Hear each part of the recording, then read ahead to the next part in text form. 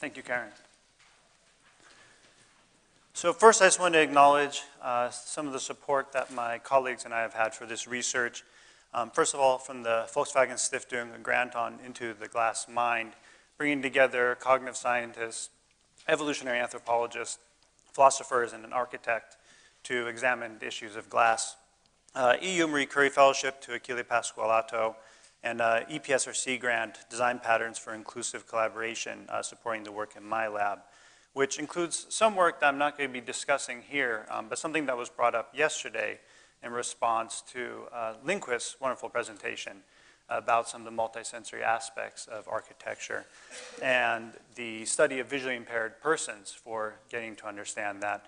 And that's sensory substitution devices, which are devices, like an example shown over here, that allow you to translate information that normally would be perceived visually into something another sense can process, such as into sound or into touch. And so these form assistive devices for the visually impaired that we work with. And I happen to use, in particular, a device called Voice for that sort of work.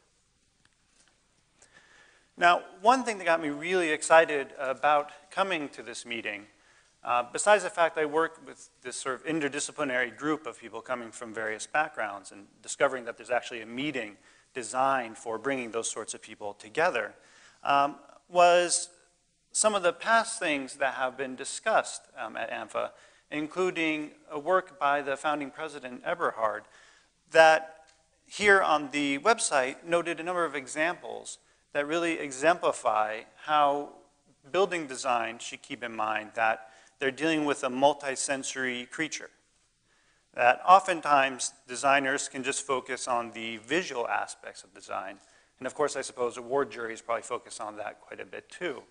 But in fact, there are all the other senses that contribute quite a lot to how we experience a space and how we use a space.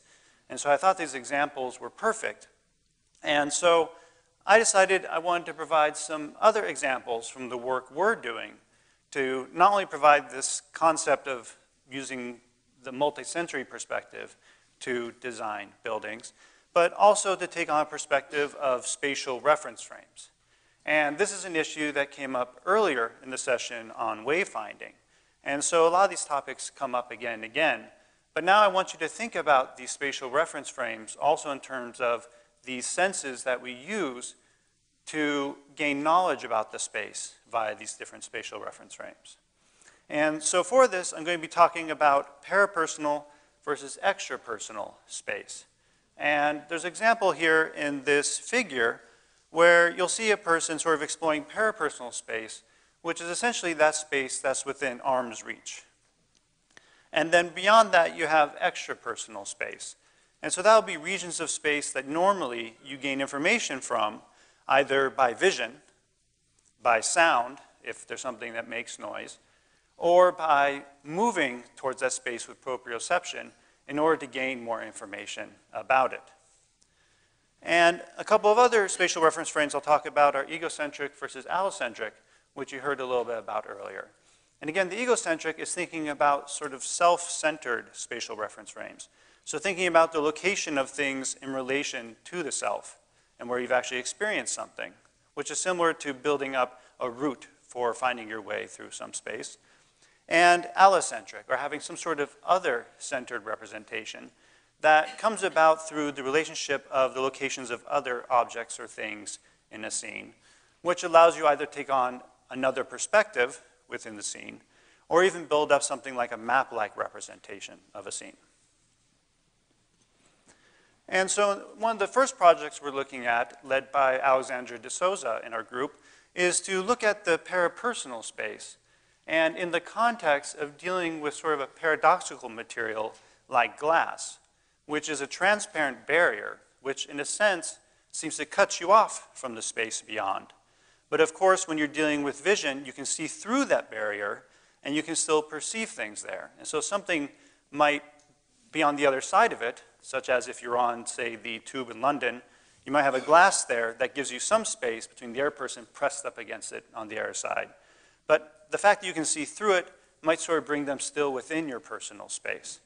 And the way we're currently examining this is with an fMRI study, looking at analogous regions such as this defensive face region in the galagos, which is in human parietal cortex, so an area that's multisensory and sort of at the point between perception, sensation on one side, and action on the other side. And in this past work, for example, you find that activity in this face defensive region responds to looming objects with an immediate response to protect the face as it comes close.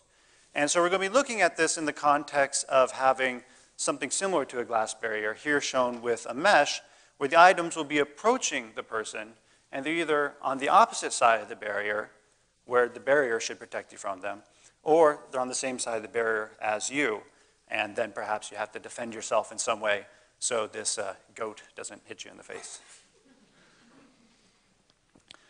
But in moving beyond the parapersonal space to the extrapersonal space, this other example from Eberhard focused on proprioception is a really good thing to think about, because when you design a space, people aren't going to just look at it, but they're going to move through it somehow to interact with that space.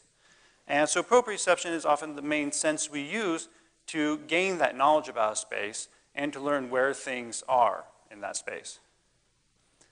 And so some of the ways we examine that in our lab is by currently setting up fairly small scale spaces where people have to learn what is where in a small room.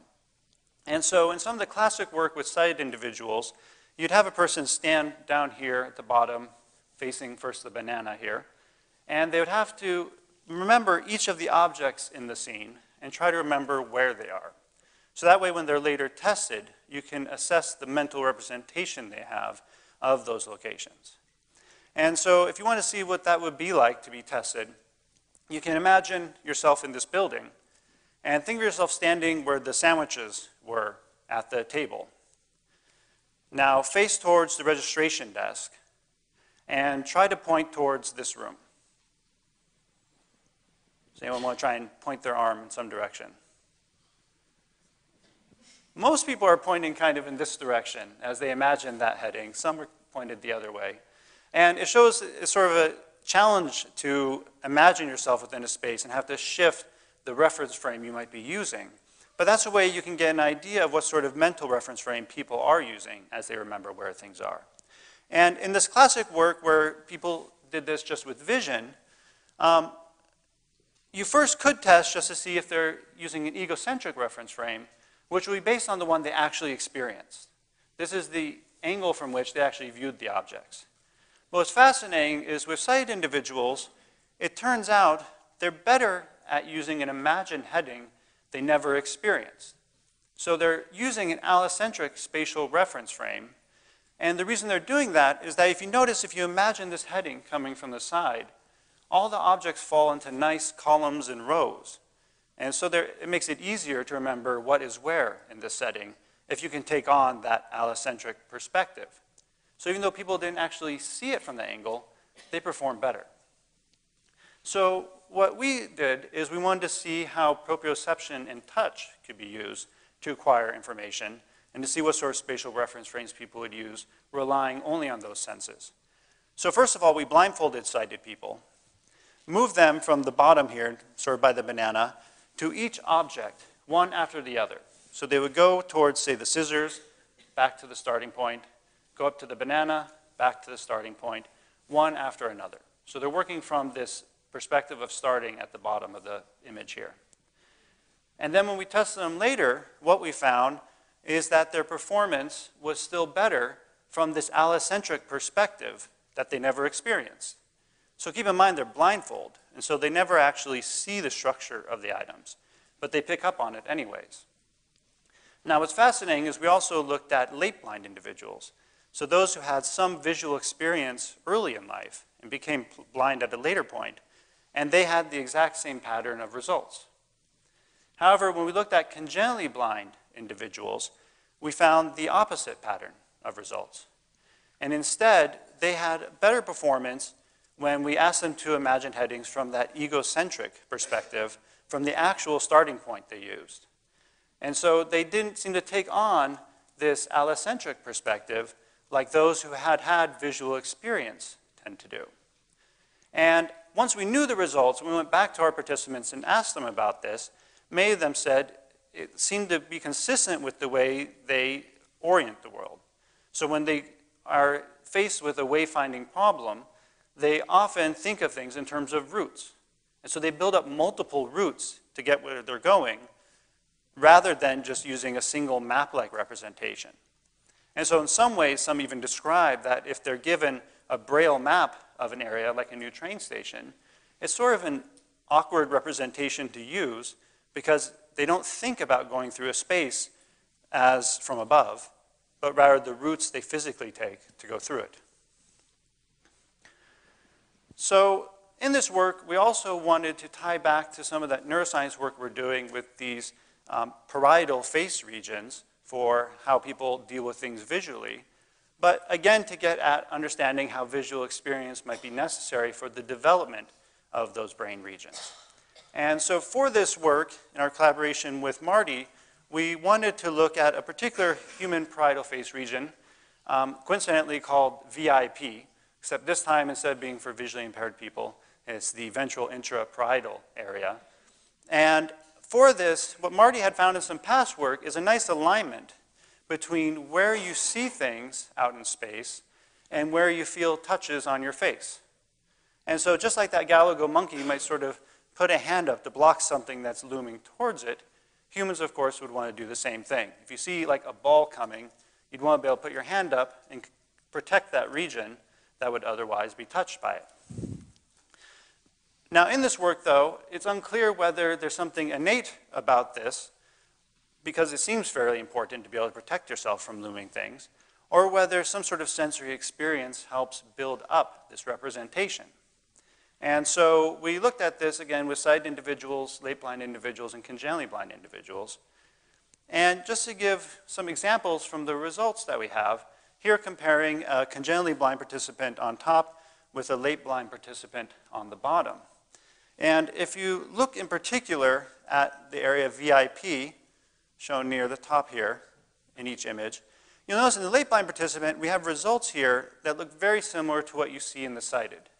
And that is the different colors here correspond to the different polar regions of the face that are stimulated by little air puffs that move around the face. And we find this representation of the whole face is very similar to the representation you see in sighted individuals. However, if you look here at the congenitally blind participant, you'll notice we have hardly any response at all in this region to the feeling of the touches on the face. And the only activity we have here corresponds to the bottom of the face. And so what's interesting is, first of all, this shows that visual experience is necessary for developing the representation of touch in the face that you see aligning with visual experience, the retinotopic maps that happen in sighted individuals. But also it's interesting to see that the areas of the face that are represented correspond to the way the congenitally blind often interact with the world. So as they're getting to know parapersonal space through touch, most of that information is going to be down below, so the bottom part of the face. And if they're even extending their parapersonal space through the use of a white cane into extrapersonal space, so actually having sort of an extension of their body and expanding their parapersonal space, once again, that's all in the lower regions, which correspond more with the lower part of their face. So there seems to be something saving that activity in this face parietal region. And so overall, as we think about these results, it gives us some idea of what vision is for.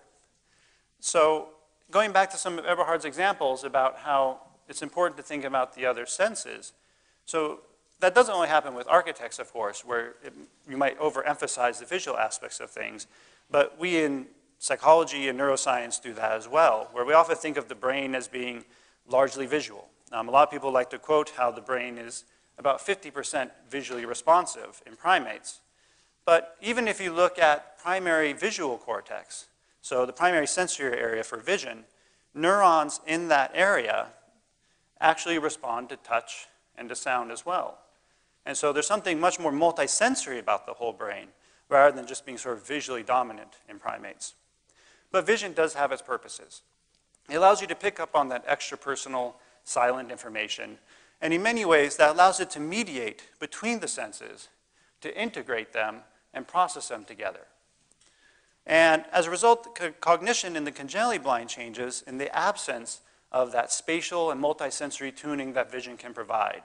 If you see, hear, smell something happening, vision can help tie together all those experiences. And without that, that might change the sorts of cognitive strategies people use. And so, in conclusion, spatial reference frames underlie how our senses interact with space, including buildings. We've worked on a small scale so far, but we want to expand that. Visual impairment is something that, mirroring again the talk by Lindquist yesterday, is important because if you work with visually impaired people, it helps you focus on those non-visual aspects of the building. You have individuals who, if you have consult and co-design with you, are experts on using their other senses. And so they can pick up on those things that you might not pick up on. And also it can help you build to be inclusive rather than just accessible. So rather than just sort of making changes after the fact to make the building accessible to people with sensory or physical impairments, if you have those people co-designing with you early on, those VIPs, for example, can tell you that the ceiling's too low and it's oppressive, for example. And you might not otherwise pick up on that. And in future work with this team, with Alexandra de Souza as our evolutionary anthropologist, Gesine Marcotte as our architect, and Amanda Taylor-Aiken as our philosopher, we're hoping to examine this in a project called Way in Self, Navigation, Ability, Environment, and Embodiment, which we're interviewing for in a couple of weeks, to try and expand this out to much greater scales in terms of the built environment, and again using these VIPs to help us understand that space. And finally, if you want to learn more, I have my old abstract in the book. So if you want a copy of the extended abstract with the references, it's available at this link here. Thank you.